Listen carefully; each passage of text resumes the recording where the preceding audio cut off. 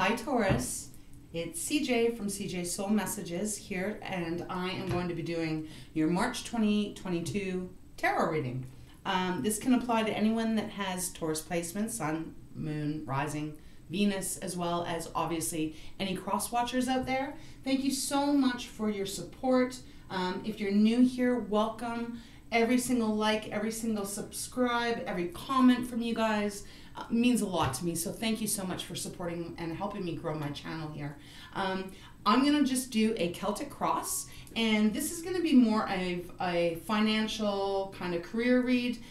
If love comes up, well, obviously we'll dive into it, but I will be doing separate love readings after I'm done the general reads. So let's get into it, Taurus. Let's see what's going on for you for the month of March 2022. This is also the last zodiac sign, Pisces, before we actually enter the brand new zodiac year. That starts in April. So pretty powerful month just to start off with.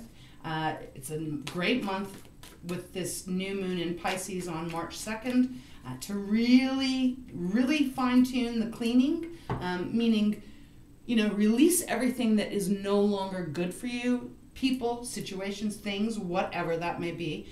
If there's things that you just don't want to work with or carry anymore, this is a really great month. This is one of the more powerful months to really release what needs to be gone out of your life, so that you can enter this new zodiac year clean and fresh and ready to dive into what it is that you do want to manifest, right? So let's see what Spirit has for you. All right, I'll pull the cards and then we'll go through them. So bear with me for a couple of seconds here. One more time for Taurus. March 2022. Ready. Okay. Present is Two of Pentacles. Ooh, okay, that's nice. Wow. Okay.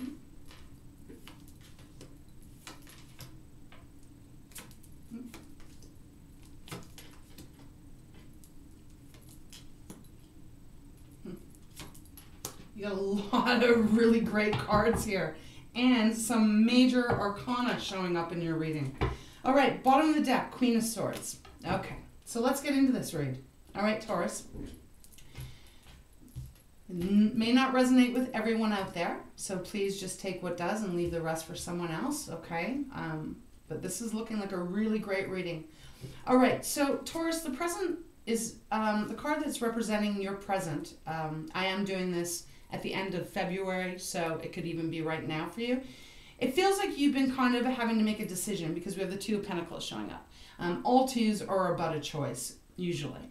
And Two of Pentacles is kind of that energy where you feel like you've been juggling a lot.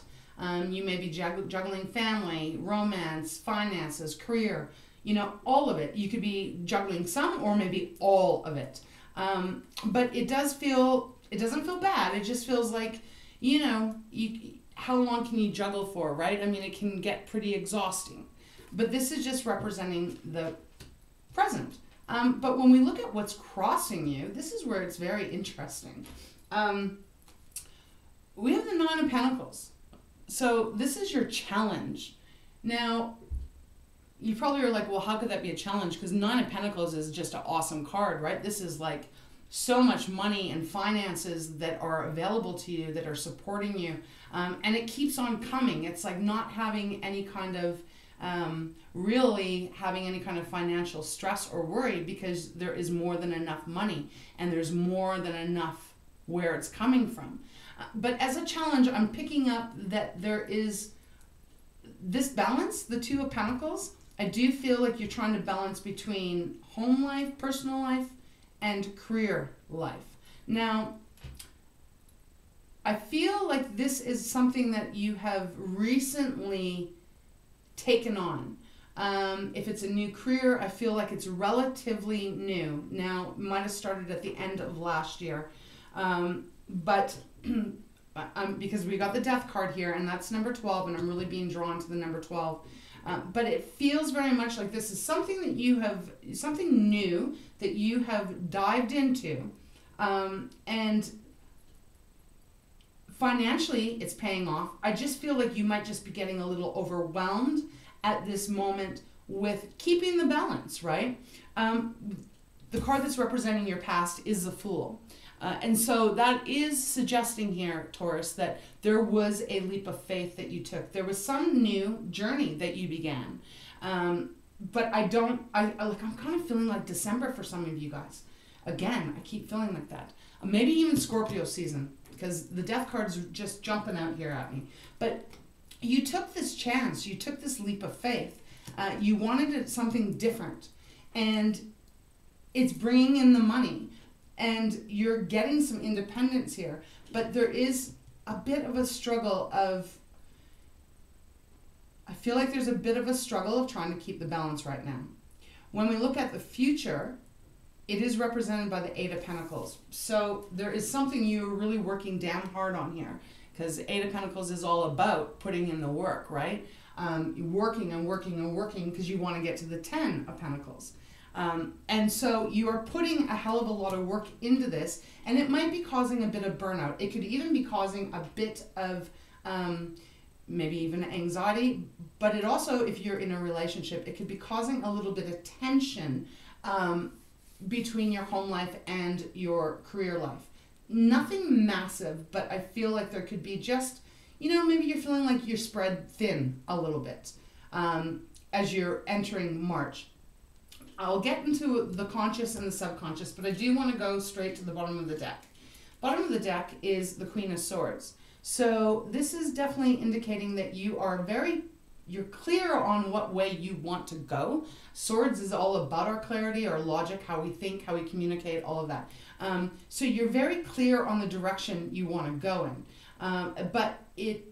So you're having to kind of be a little bit more analytical here. That's why the Two of Pentacles is really jumping out at me, as far as like, you're just needing to kind of... be a little bit more, what do I want to say here? I feel like you really kind of need to make sure that you're putting yourself a little bit first here and making sure that you're not suffering from burnout. I just am picking up on that energy. We do have the Queen of Pentacles underneath that as well. So there's a lot of finances coming your way if you don't have it right now. What is in your conscious, what you are aware of, is represented by Scorpio's card, death, and then, therefore, rebirth. Exactly what I'm picking up on. You know that you have to make a choice here. You got to find a better, not even really so much a choice, Taurus. It's more like you got to find a little bit more balance in your life, is what I'm feeling. You maybe are feeling exhausted. Just really getting that energy of like, there needs to be this kind of transformation that kind of comes in here for you that allows you to feel a little bit more freer, feel a little bit more less pressure on your back. Your subconscious is represented by beautiful, the Ten of Pentacles. Ten of Pentacles is having all that money, having that happy family, that happy home, really having more than enough that you can even leave some to people that you love and care about. So whether you're aware of this energy right now, this is going to be happening for you as you go into March. My advice for you is just to make sure you are taking some time out for yourself and not burning the candle at both ends is really what I need to say. Oh, yeah. And then when we look at the advice from Spirit, it's exactly that. It's the Star, Aquarius's card. Beautiful. This is Spirit's way of coming through to say, you know what, you are going to shine, Taurus. Maybe some of you guys are actually in a career where you are going to be maybe famous, maybe you got a YouTube channel going, something like that, right? Where you're really going to be put out there into the world, and a lot of eyes are going to be looking at you. But there is this advice from Spirit of make sure you're taking care of yourself. Make sure that you're making time for you, that you, again, I'm just repeating it, don't burn both wicks. Like, you got to take some time out for yourself. As long as you're doing that, then everything is going to work out really wonderful for you. Because when we have outside influence, Ace of Cups. God, that's a great card. Ace of Cups is this new love. And, it could be romance for sure. falling in love again with someone else, but it also can represent you falling in love with what you're doing. You're really connected with what this is, and you feel passion and emotionally satisfied with it. Beautiful, and it's going to offer a lot of growth too. This cup is going to spill over with happiness. When we look at your hopes and your fears, we have the Magician. Okay, so, which is powerful card. The Magician is in this position here. I have to say this, Taurus. You might be bloody more successful than even you are prepared for here. Because you're bringing in the magic. You're manifesting exactly what you said you wanted. And it is coming in. Now, that is a hope, but it also can be an underlining fear too, right? Because sometimes it can be scary to receive everything that you're wanting, because then it can be very overwhelming. And if we're not used to it, and we're not used to getting everything that we want, sometimes we can be a little bit like, oh shit, I don't know, am I ready for this? Like, especially if you're out there in the public, right? In some way, shape, or form. I mean, obviously not everyone's gonna have a YouTube channel or, you know, be somewhere on the internet kind of thing, because that's really what I'm picking up on. Maybe some of you, I just got publishing in, the word publishing came in, so I don't know if you're writing something. Perhaps you've written something? Because, okay, now I gotta look at the Eight of Pentacles here. Right. For some of you guys, you probably are writers, because look at, if you can see over here, it's funny because they guided me to look at this. There is a stack of books, and there is like an ink. You know the way they used to write, like with the, what is that called? They have the ink, and then they have the feather, and they dip it in the ink, and they write. Okay, so that's what they drew my eyes to. So if that is you, like this, there's a serious message in here for you. But obviously not going to be for everyone. The thing is that you are going to be very successful. It might make you a little scared, okay? And that is completely normal. But you're going to do fine. How do I know that? Because the outcome here is the Nine of Cups. This is all your wishes coming true here, Taurus. This is big time happiness, big time celebration, just feeling free, excited, can't even believe it. And that's kind of the energy I'm picking up here, is that perhaps that's what the Two of Pentacles is suggesting for you, is that you want all of this, you know it's going to be coming. There's something inside you, even your intuition, the subconscious is telling you, you are going to have everything that you asked for, everything that you wanted, but there may be a bit of fear in that, because perhaps you're not sure how you're going to handle it. But you're going to handle it fine. It's going to work out. Queen of Swords. Wow. Queen of Pentacles, and then you even have the Empress. So whatever this is that you've been working on is about to be born. And again, you see, I said I feel like some of you guys are really going to be seen by the world. There's going to be eyes on you, and her belly is the world. So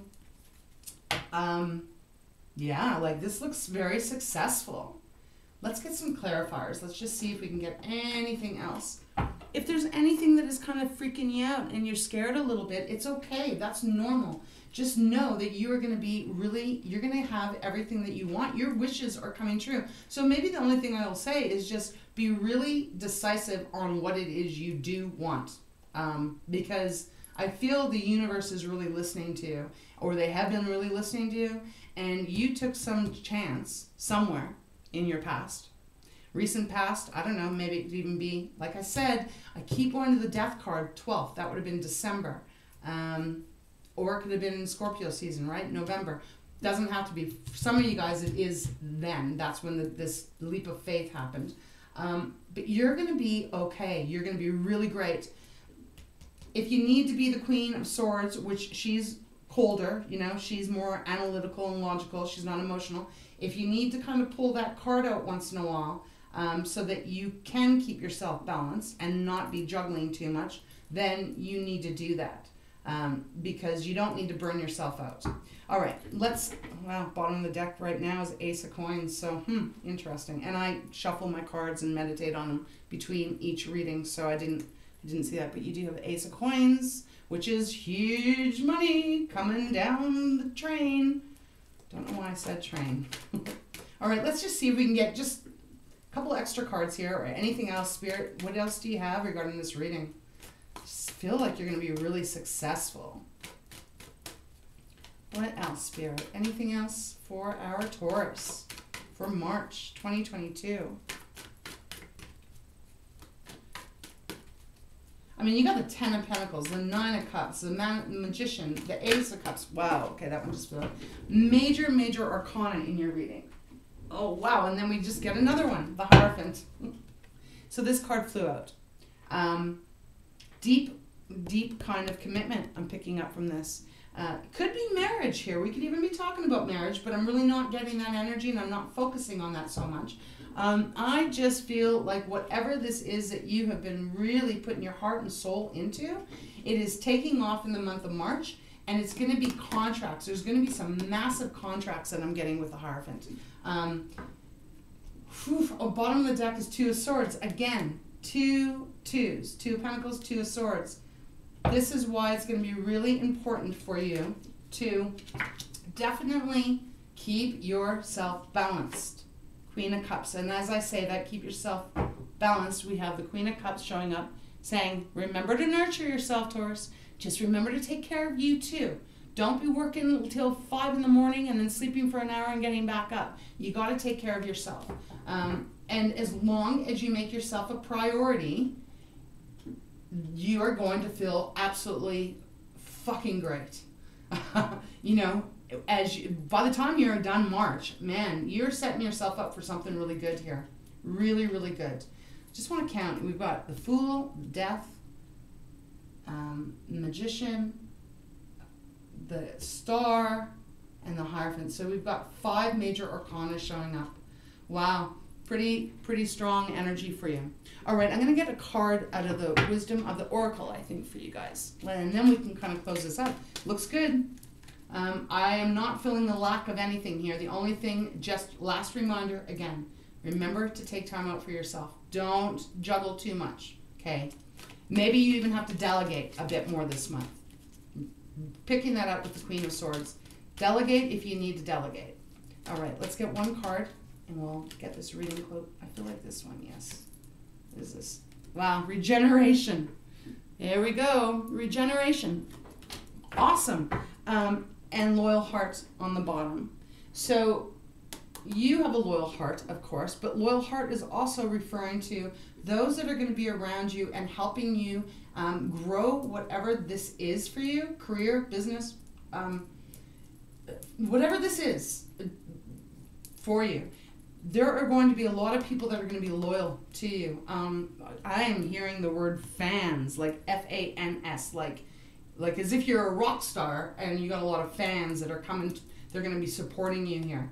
That kind of energy. But regeneration has come out, and this is a really powerful but beautiful card because it kind of is like a little bit of the Tower, but not quite. What I want to say and need to say to you is that whatever struggles you've had in the past, wherever you thought things weren't going to work for you, it is totally going to be working out for you.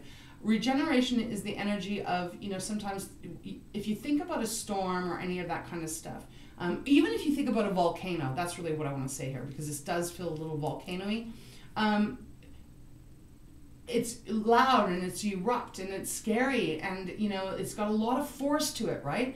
But when it calms down, that lava turns into more land, right? It becomes something better and it becomes something that is solid, and, you know, that is what islands are made out of. So this is telling you that something huge is coming your way. Look at all the colors on that card. You know, powerful cards and colors, I mean, very strong. So something really huge is happening for you in March. I definitely feel it is to do with some kind of career. Could be love, like I said, but it's big and it is going to change your world. It's going to rock your world. That's twice I've used the word rock. I don't know why. All right, let's see what the Moonology has, and then I will close this reading off. Beautiful reading. And I know, Taurus, I use the word beautiful a lot, but, you know, hey, it's one of my favorite words. In this world we live in, sometimes we forget to see all the beauty around. So I got to tell you, this is a gorgeous reading. All right, one card for Taurus. And we'll close this reading up.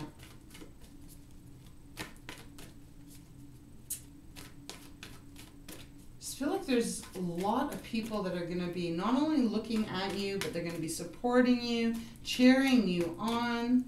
All right, one card, Spirit, please. This one, thank you. Your dreams need a practical plan.